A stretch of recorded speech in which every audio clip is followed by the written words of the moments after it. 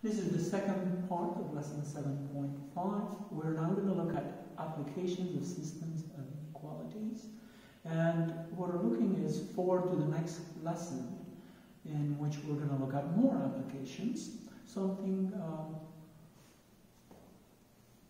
that we're going to do right now, the first idea comes from economics. It is called, the idea is consumer surplus and producers surplus. So what are they? Consumer surplus is the measure of the amount that consumers would have been willing to pay above what they actually paid, and producer surplus is a measure of the amount that producers would have been willing to accept, to receive, below what they actually received. So like I said, those are concepts from economics. Where does the math come in? Let's see. To figure out the consumer surplus and the producer surplus, the first thing that you want to do is you want to draw the demand curve, which is a line, the supply curve, which is also a line, and find the equilibrium point. The equilibrium point is the point where the demand and supply curve intersect. This is the point where all the units produced are sold. And so, once you find this point, the equilibrium point, what you do is you draw a horizontal segment that intersects the y-axis. After drawing the horizontal segment, what you have done is form two right triangles. The area of the triangle that's below the demand curve but above this horizontal line is called the consumer surplus. The area of the triangle shaded in red that is below the horizontal line but above the supply curve is known as producer surplus. So this is the math part. Now we're going to actually do an example to see how to figure out consumer and producer surplus. So I'm going to need to erase the board. I'm going to need a little bit of room. And so let's read the problem. The demand and supply functions for a new type of personal digital assistant are P is equal to 150 minus whatever, and then P is equal to 60 plus, as you can see, 0.0002x, where P is the price in dollars and X represents the number of units. We want to find the consumer surplus and the producer surplus for these two equations. So the first thing that we want to do is we want to find the point of intersection of the demand curve and the supply curve. We're going to do that by using substitution. So right, 150 minus 1/100,000x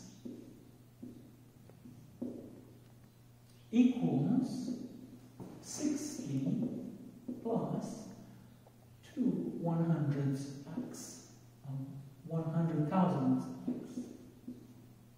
So 0.002x. We're going to add 0.0001x to both sides, and we're going to subtract 60 from both sides. On the left side, we get 90. On the right side, we get 0.00003x.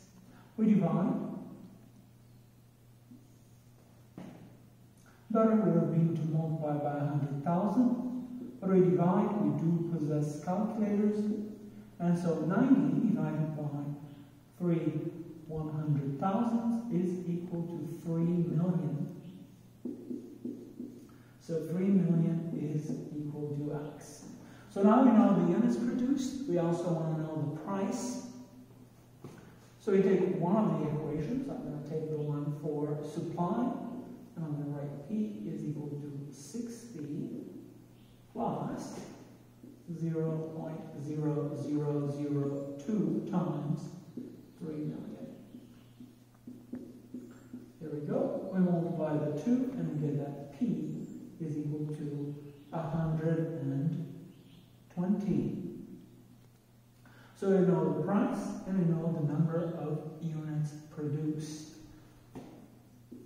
So yeah, 3 million, comma, better not put the commas here so that it's not confusing, comma, 120. This is our equilibrium point.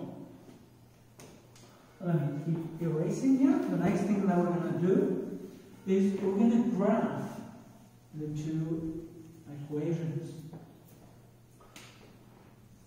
We draw the y-axis, we draw the x-axis.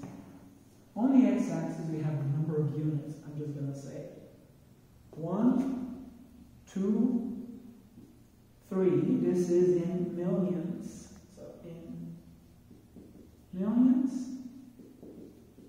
And this, like I said, represents number of units. The y-axis is the price. I'm going to measure the price in dollars. For the y-axis, we're going to go by 10. So 10, 20, 30. I think it was bad as decision. Let's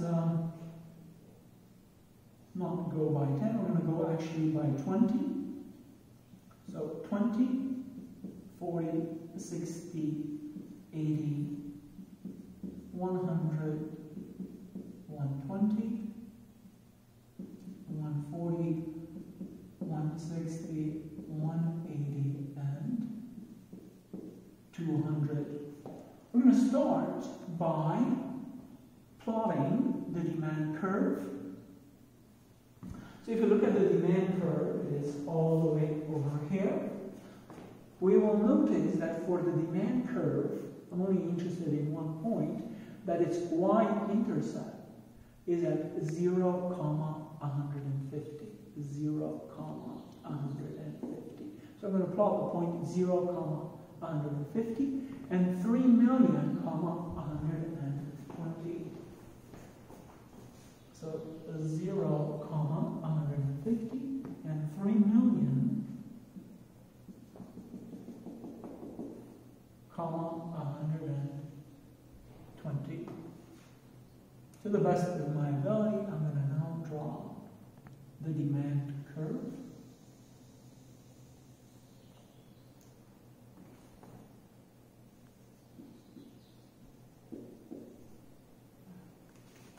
Now we're going to move on to the supply curve.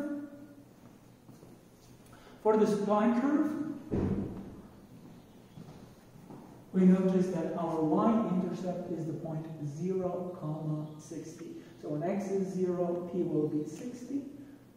So there it is, 0, 60. And for this one, we're going to also use the point 3 million, 120. 0, 6, 3 million,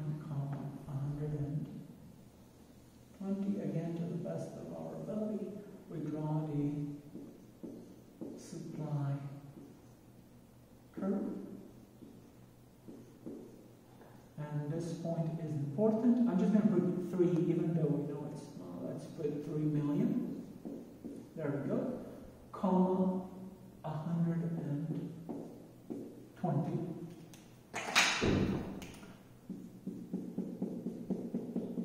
The blue triangle represents the consumer surplus. So this is the consumer surplus. While the red triangle, the area of the red triangle, I should say, represents the producer surplus.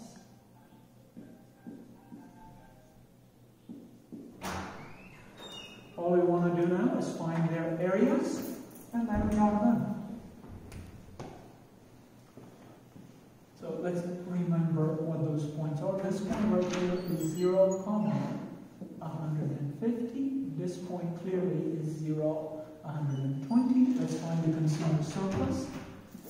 Area of a triangle is equal to 1/2 times base times height.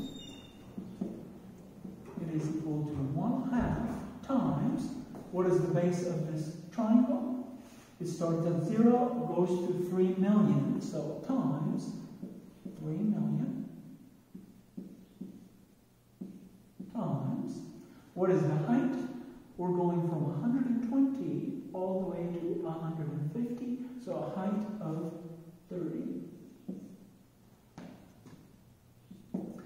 This is 90 million. Half of 90 million is 45 million. So this is the consumer surplus. The area of the blue triangle. What about the producer? Where you do everything exactly the same. So producer surplus.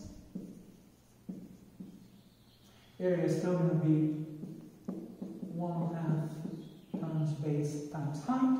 The base is still the same. Both the blue and the red triangle share the same base. So the base is still going to be 3 million. So here we go, 1/2 times 3 million. The height is from 0,60 to 0,120. So the height is 60. And so this is going to be equal to 90 million. And that's it. This is how you figure out consumer and producer surplus. And it should be worth enough.